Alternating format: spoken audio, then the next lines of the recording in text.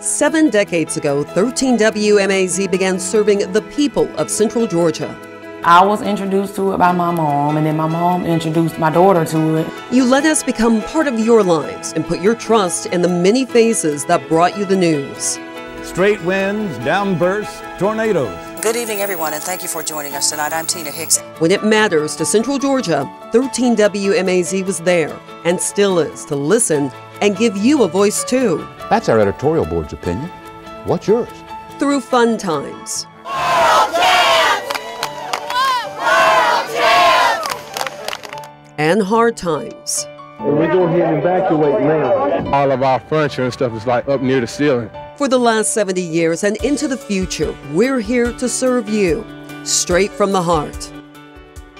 The year was 1953. Sir Edmund Hillary led the first expedition to the summit of Mount Everest. And the New York Yankees beat the Brooklyn Dodgers to win their 5th straight World Series. A brand new publication hit newsstands, the TV Guide. And on September 27th, 13 WMAZ broadcast on television for the very first time. Welcome to this celebration of 70 years serving Central Georgia, straight from the heart.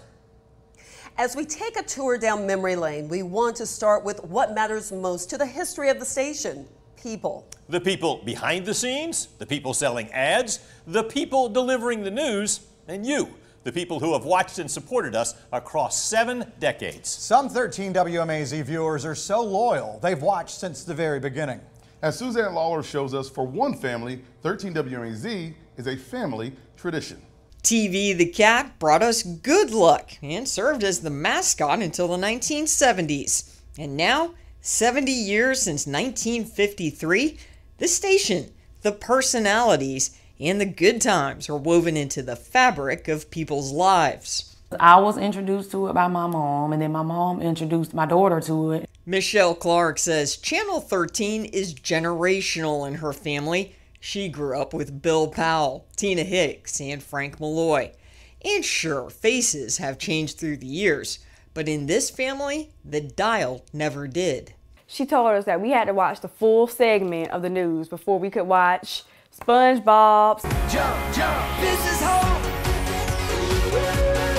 My grandma would look forward to Fridays on the news because of the song. 11-year-old Taylor Clark is talking about her grandmother, Henrietta. The cheerleading and basketball coach who worked in Jones County would call foul if anyone didn't run a full-court press to Channel 13 at 6 o'clock. The news is on. Hurry up and turn to the news. And I'm like, Mama, you already saw it. I'm going to watch it again. She was the most amazing grandmother ever. Henrietta was special. She called her granddaughter every day after school, pumped her with confidence, and told Taylor she could do anything. So maybe what happened next isn't that much of a surprise. Hello, I'm here for Taylor Clark. Hey! So now you're a junior journalist. Is there anything you want to say? I want to say thank you to my grandma. Last year, Taylor became one of us, got her official badge, and began reporting as a JJ. Offering art classes and music lessons since 1976. Her biggest cheerleader, the woman that encouraged her to become a junior journalist, Henrietta never got to see that happen. A year from last February, she passed away. Like, she's still watching me from up there, like from heaven, but it's just that it's just kind of different. Henrietta did know Taylor was going to audition, and who knows, maybe she gave Taylor the confidence boost during the process. One thing is for sure, the woman who nudged her granddaughter to stay informed inspired a part of our future. Suzanne Lawler, 13 WMAZ News. We know there are many other stories like that of families building memories around 13 WMAZ. We want to hear more as we celebrate 70 years of service to Central Georgia. Some of you have already chimed in. Here's Jolly from the early children's program, the Jack and Jolly Show. Billy Gray shared this picture of her dad, Billy Cook, who played Jolly. Here's another photo from the early days, 1959, and that is Del Ward sharing the talents of a young drummer, Sammy Deep. And remember Facebook fans of the day? Alan still uses his 13 WMAZ coffee mug. Thanks for sharing. We have more memories coming up throughout this show. Here at 13 WMAZ, while we documented life in Central Georgia, we also managed to save a few mementos along the way. Our archive room holds memorabilia and documents that date back to the earliest days of 13 WMAZ. That includes film, photos, industry information, promotional items through the years, and more. We found photos of anchors through the years, even portraits of some of your favorites. So many faces and personalities have shared their time and talents here on 13 WMAZ's airwaves. We couldn't possibly name them all, but here are a few special people that you've invited into your homes and your hearts. From the early days, many of the voices of WMAZ radio became the faces of WMAZ television. WMAZ's application for a television station has been today approved by the Federal Communications Commission. Early viewers will remember Helen Farmer, later Helen Popejoy. She hosted the program Hospitality House. 1 hour and 15 minutes. Every day? Monday through Friday. Herb Johnson and I co-hosted the show.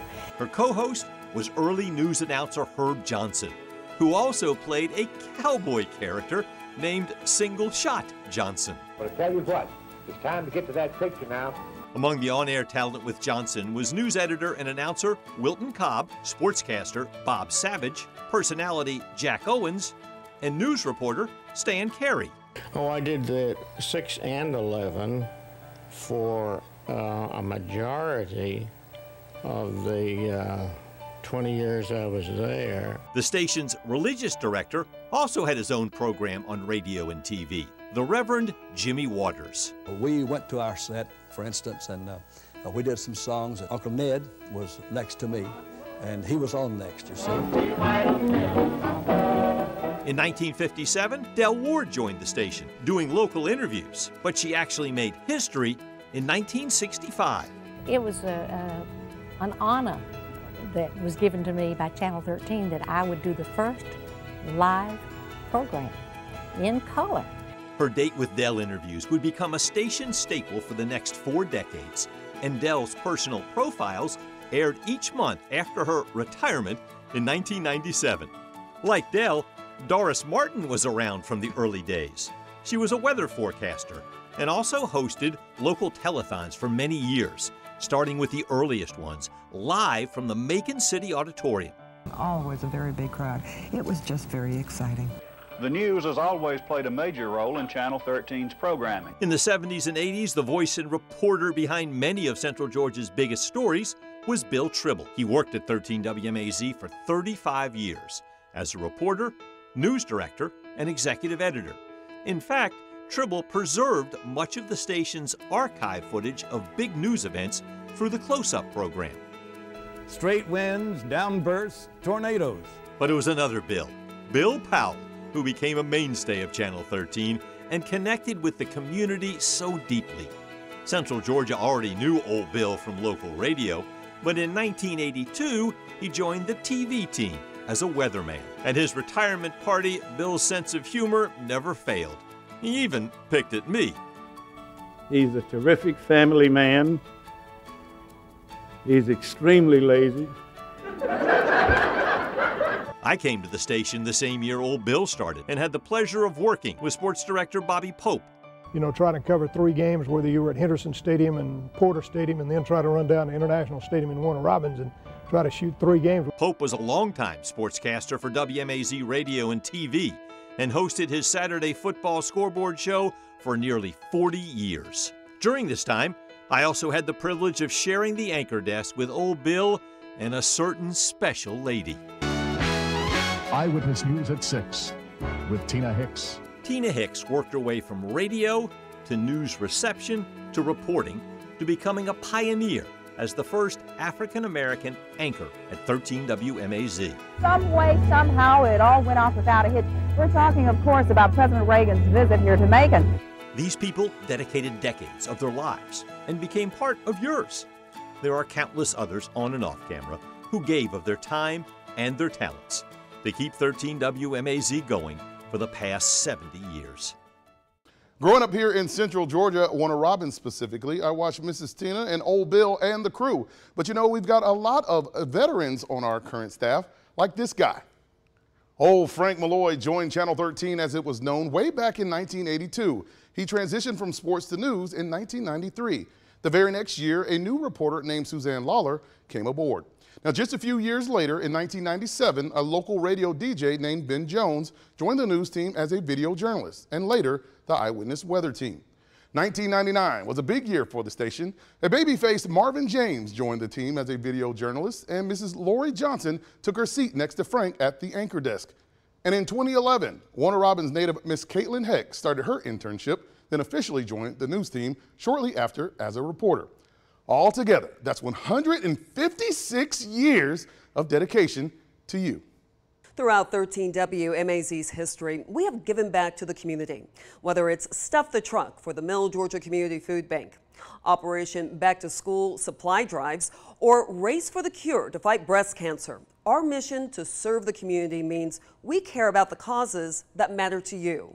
And of course, who could forget the telethons? The Muscular Dystrophy Association Labor Day Telethon started on the national level in the mid-1950s, and it was appointment watching. Entertainers doing what they do best to raise money to fight the debilitating disease. 13 WMAZ started airing and hosting the telethon in the early 1980s, later partnering with the Macon Bibb and Warner Robins fire departments to raise money. And so I think Warner Robins Fire Department was just, if you will, pardon the pun, they were on fire for helping the community that needed help, and that was the Muscular Dystrophy Association. And it was a lot of work, but a lot of fun too. And in the early 2000s, when a hurricane headed towards central Georgia and forced then Chief Meteorologist Chris Smith to abandon his telethon hosting duties, it was firefighter Randy Toms to the rescue. Chief Singletary came to me and he said, here's what I need you to do. I need you to go home, I need you to get a suit and tie, and I need you to come back down here, you're going on the air. The rest is telethon history. Toms continued to host the telethon with WMAZ anchors and reporters for the next 10 years. WMAZ 13, they connected with us and they became part of our family and we became part of y'all's family. And it was something that it meant a lot to us. Helping families, particularly children, is what the Children's Miracle Network was all about. CMN supports 170 children's hospitals around the country, including the Beverly Knight Olson Children's Hospital in Macon. From the early 1990s to 2015, you could mark your calendar for the first weekend in June for the Children's Miracle Network Telethon. It was a chance to thank sponsors, shine a light on the important work the Children's Hospital does, and to raise money. Frank Malloy, Suzanne Lawler, Mary Therese, and Ben Jones, along with many others, led the charge. They already had that relationship with the viewers. And when those viewers knew that MT, Frank, and Suzanne, and Ben, and any of the other announcers said, you know what, this is important to us, this is important to the station, those viewers called in. It's all part of building a legacy, not unlike 13 WMAZ, working to make things a little bit better for generations to come. We have a physical building because of what the partnership has been with Children's Miracle Network, WMAZ, but also the continuation of the funds being raised by Children's Miracle Network. As you can tell from some of those telethons, here at 13 WMAZ, we know how to have a good time. Some of our happiest memories are sharing fun times with you. Well, there you have it. Which one of these 7 will outlast their fellow survivors and win $5,000?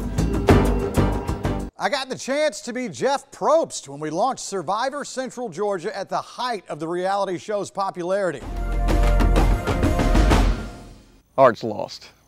I think he's really lost. We've covered decades of parades where you were the stars of the show. And when a certain Central Georgia Little League team made it to the world stage, we cheered with you.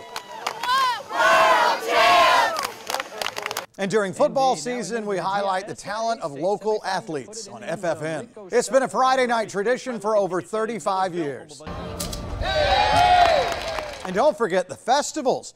We've been there for every Cherry Blossom Festival since the first one in 1983. And we're always fired up to flip pancakes in Dublin for St. Patrick's. From holidays to the fair and more, when you're having a good time, we want to be part of the fun. Stay with us as 13 WMAZ celebrates 70 years. 13 WMAZ Listening Lab, it's ready, the ears are ready, and we are ready to listen. The Listening Lab started in 2020, but 13 WMAZ's focus on what you think is not new.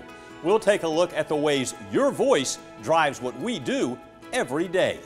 Here's some 13 WMAZ trivia for you. Who was the first person's voice to be heard on air on 13 WMAZ? The answer after the break.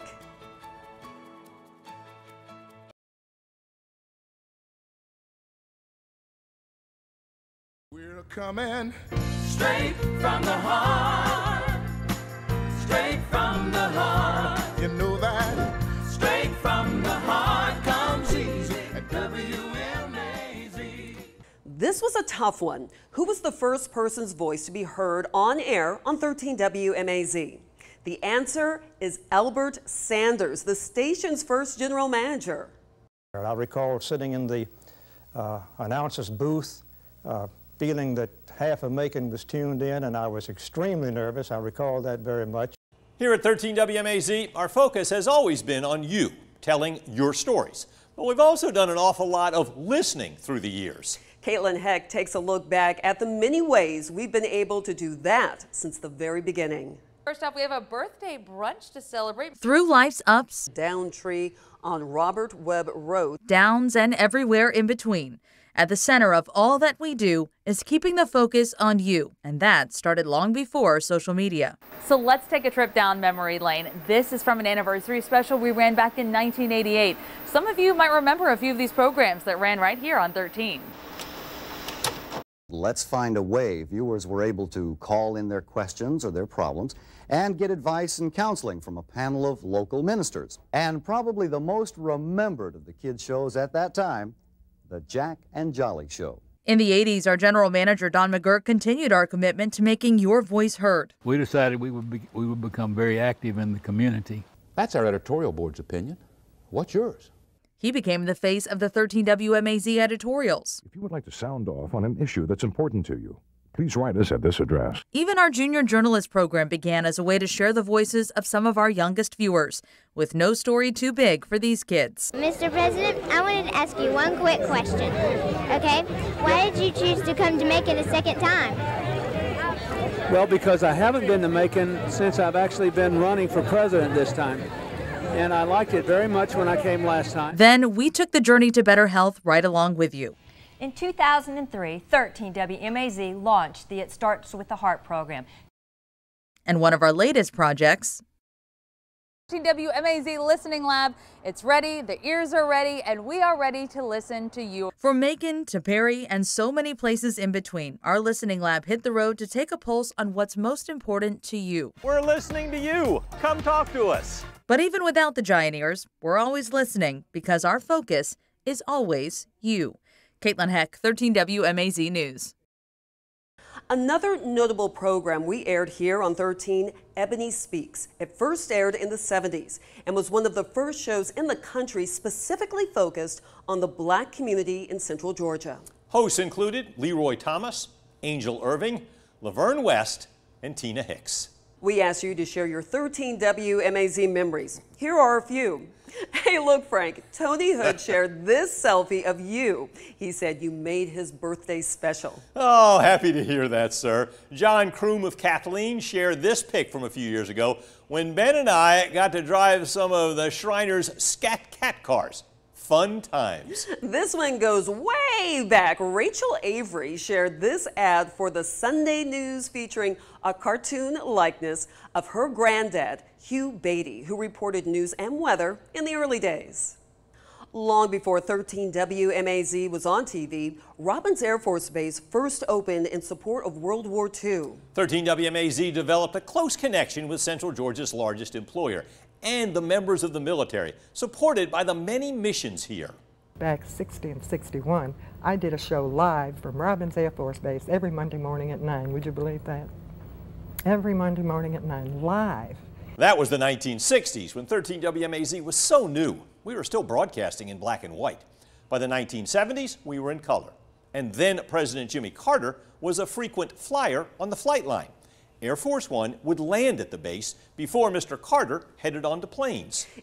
In the 80s, another craft touched down at Robins, Space Shuttle Atlantis. Crews had little more than an hour's notice to prepare, but they did so well. Space Shuttle Discovery made a stop the very next year. The 90s were a tense time. Robins provided vital support during the Gulf War and faced the possibility of downsizing. Congress held the Base Realignment and Closure hearings known as BRAC, and Central Georgia rallied to keep Robins off that list. In the 90s and after 2000, 13 WMAZ supported the men and women serving our country at other bases around the world through the USO tour. I'm going to come down here because I told you that we had a few surprises for you. Mary Therese connected with Central Georgians serving overseas and honored their sacrifice of time away from family. Through new missions, changes in leadership, and flying high at the air show, 13 WMAZ stands behind Robins Air Force Base. Want more 13 WMAZ history? We'll tell you how to access hours of archive footage. Plus, a very special This Is Home. Stay with us. As we go to break, a little trivia for you. What year did 13 WMAZ introduce Straight from the Heart as its station slogan? The answer when we come back.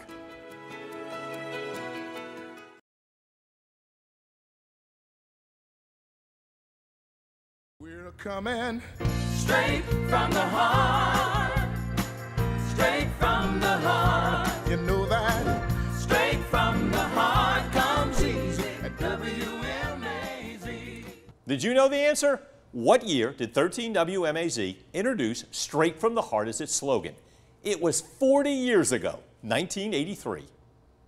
You can dive into the station's history for yourself. First, go to 13 WMAZ's YouTube channel on the Home tab. Scroll down and you'll see Straight from the Archives playlist.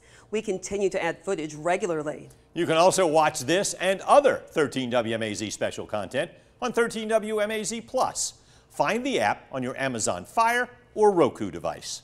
Thank you for joining us to celebrate 70 years of 13 WMAZ. Our mission is still the same, to serve the community with transparency and integrity every day. And be there for you straight from the heart. Now, it's not Friday, but here's a look back at 70 years.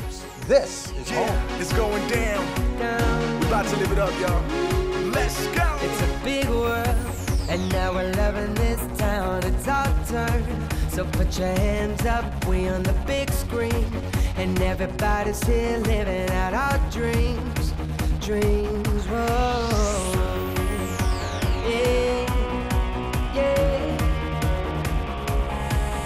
Don't be scared, take a chance. Come on, give me your hand. It's time to laugh, time to smile. Now let's get up and dance.